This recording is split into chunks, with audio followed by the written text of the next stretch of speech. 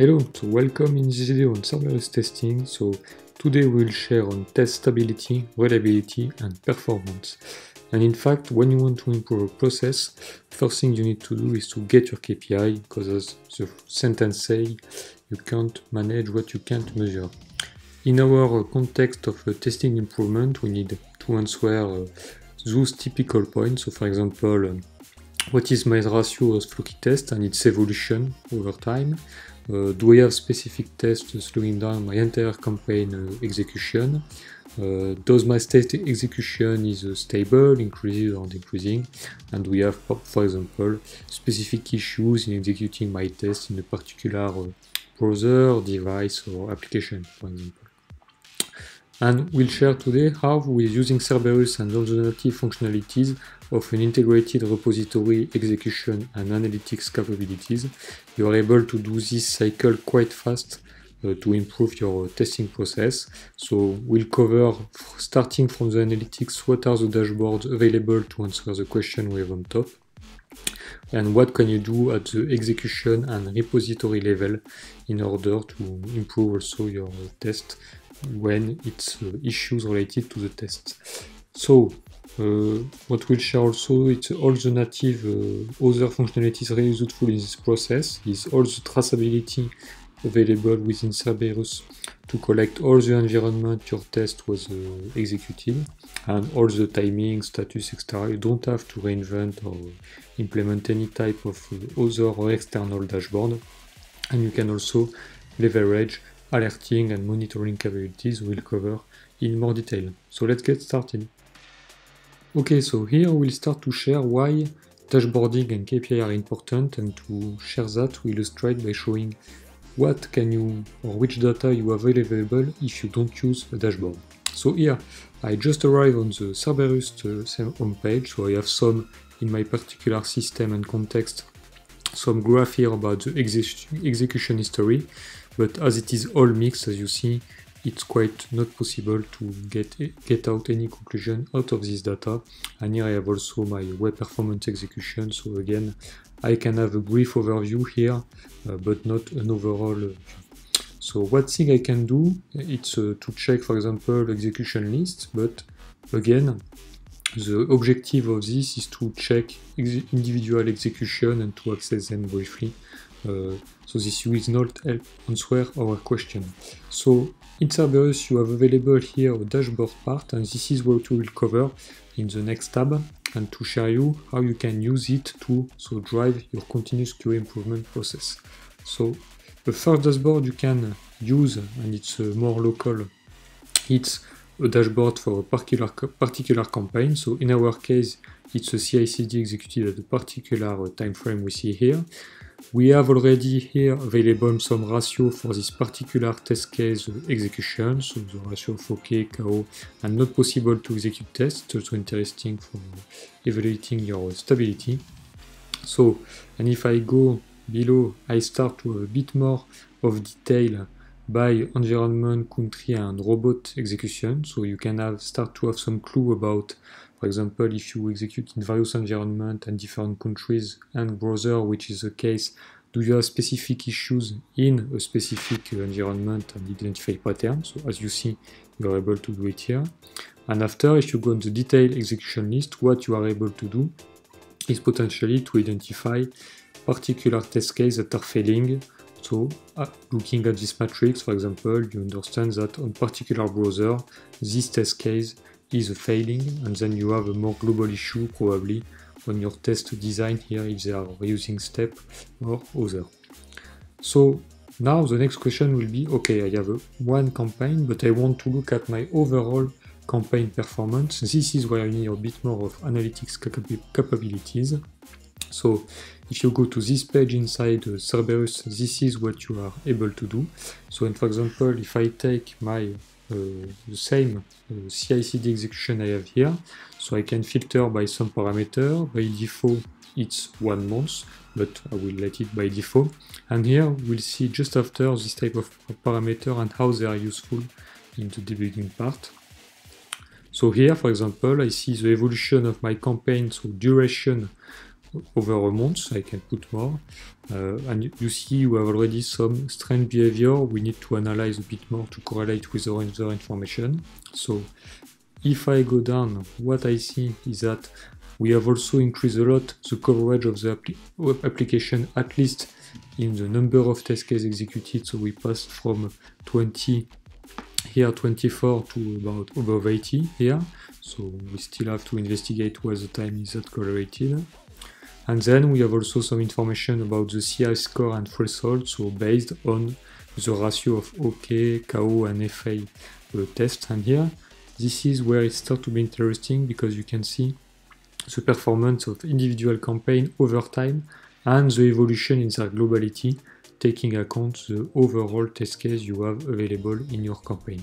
Okay, and if I go here on top, you see that you have those parameters here, and you are able, if you want, to show the dashboard only on particular browser, environment, and country, in order to do a bit more drill down analysis and help you identify root cause or at least pattern or trends.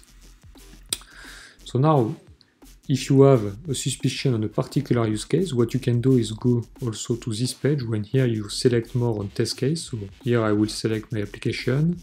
In the same logic, it's a month period. And for example, I can take a standard use case, a test case, load its performance here. Okay, so and here I have access to all the history of execution of this test case. So as you see, in the combination of country, environment and browser, and you see that we have strange peaks here to be investigated. You have also, for example, if during the day you have a specific issue, it could be also interesting for trend analysis. And you have also number of requests performed. For example, here we have one more in this case, we need to understand why. And then you have also the size of the page loaded, which is also a good indicator to use for your test execution time. Okay. In the same way, you can filter here by parameter, and as you are in a specific test case that is collecting network data, you can also filter and add other type of units in your dashboard. Okay, so or do this analysis for a specific provider. Okay. So now the last dashboard that is available in Cerberus is to do this analysis of campaign, but for example on a web performance, and we'll see that the trend is a bit different because here the tests are executed on a regular basis using the campaign management we'll see just after. And here, so you see tests are much more regularly executed, and in the same way you can use all the dashboard and analytics available in Cerberus to identify and manage your reliability and performance of your test case. Okay, so this is an example. Here you have also access to the CI score and threshold, and here you have the status. So here quite stable. The topic here is more a question of performance reliability for our test case. Okay, so now I'm back to my dashboard about a particular campaign execution over time, and let's say you have some clue here of some tests that are FA or KO. So in the order, you will go through what you can do on the test case definition, then in your test case execution parameter, and then in your campaign parameter. So let's start by the test case. Let's say this is the test case here you wanted to update. So you can go with the execution settings, for example, and here so you have particular environment, so that you can activate or not.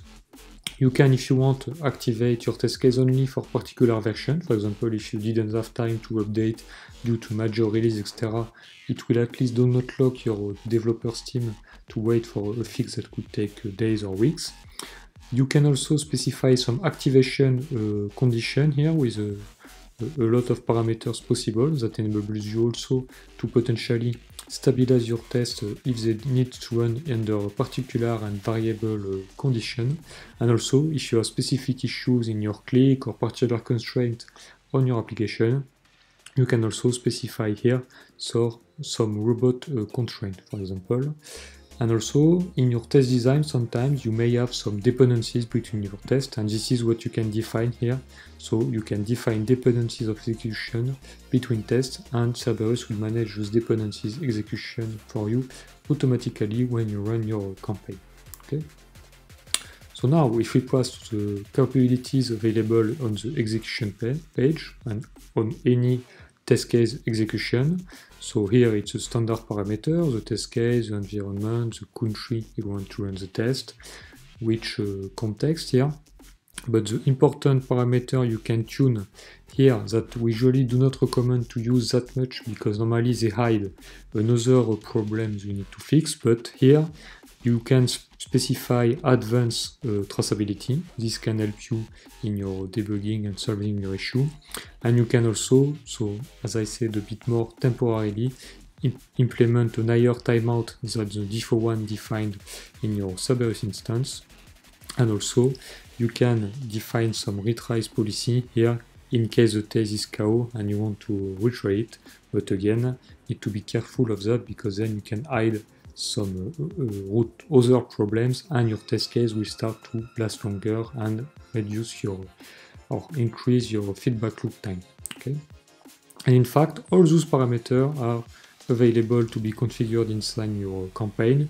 So if I take an example here, it's a campaign used for regular production follow-up. You can define a CR score threshold to get it considered as OK or KO depending on the ratio of Flaky test.